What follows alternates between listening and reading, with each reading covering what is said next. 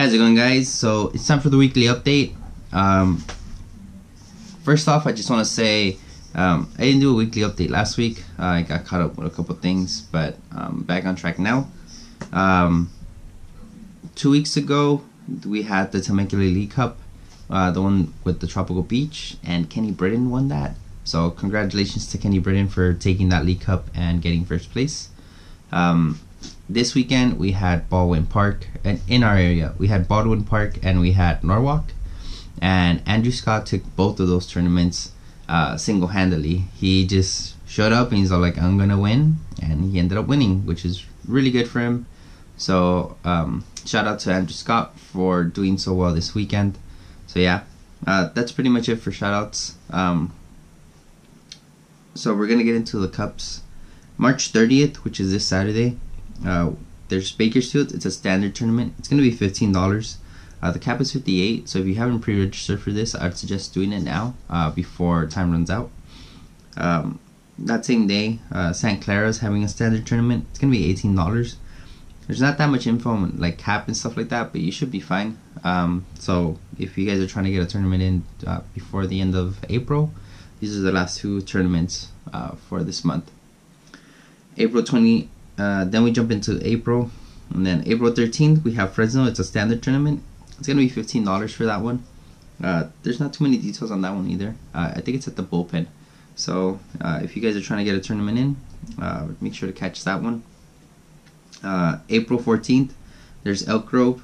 It is gonna be a standard tournament. It's gonna be $13. And the cap is 50. Sorry guys, I'm like super tired and super out of it. But yeah, that same day is Temecula. So it's not at Tier 1 Games, I believe, which is LJ spot. So it's at another Temecula loco. It's gonna be standard, but they didn't put too many details. They didn't put a cap. They didn't put registration, how much it's gonna be. So they didn't do that. So hopefully I think they just posted it. So hopefully they update it soon, so then you guys are aware of what is gonna happen. Moving on, April 20th, which is Saturday, we have Riverside. It's gonna be standard. It's $15, and you need a call to register. This one's ran by Eric, and like I told you guys before, he runs a good tournament. So I suggest trying up to this one. This one's gonna be good. So yeah, that same day, Lemon Grove, so up north, you have a standard tournament. It's gonna be $20.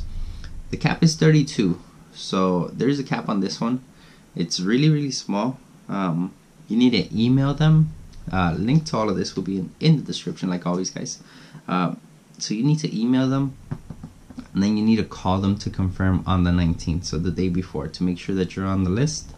Because if you do not do that, you will be removed, and then people on the waiting list will take your spot.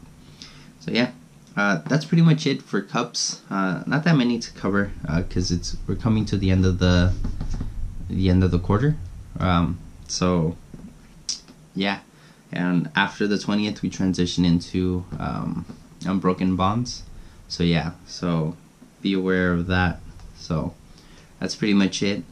I'll be streaming this week, Tuesday, Wednesday, Thursday, Friday. Wednesday, Thursday, Friday in the mornings, from 8 a.m. till as long as I can, depending if I work or not. And then Tuesday, which is tomorrow, I don't know what time I'll be streaming, but I will try to stream at a reasonable time and try to get a nice couple hours in for you guys. I have two decks that I want to showcase, so I'm gonna showcase Tord's Pico ROM list. Tord was streaming this weekend. I don't know if you guys were able to catch that. If you haven't seen it, go to twitch.tv/ I think it's RA Tord TCG. And I'm pretty sure he has like his previous streams up there if he set it up correctly. If not, then sorry, I guess you can't watch the great Tord play. Honestly, I have so much respect for Tord, because the way that he thinks is just on another level. The best play that I saw this weekend, and that left me just like speechless, is he brought up a Zapdos, and he brought up he Guzma'd up a Zapdos and brought up a Jolteon, and I was like, all right. And he had an energy in hand. And I was like, okay, he's gonna attach the energy to the Jolteon and knock it out.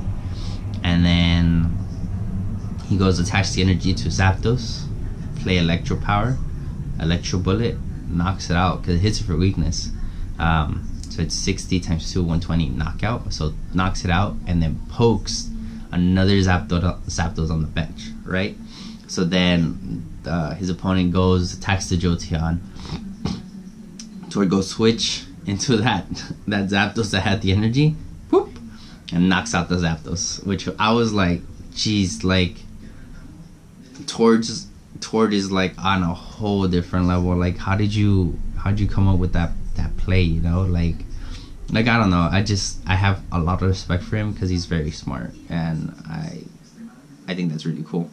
So yeah, so check out his stream, and I will be showcasing his deck this week throughout the stream.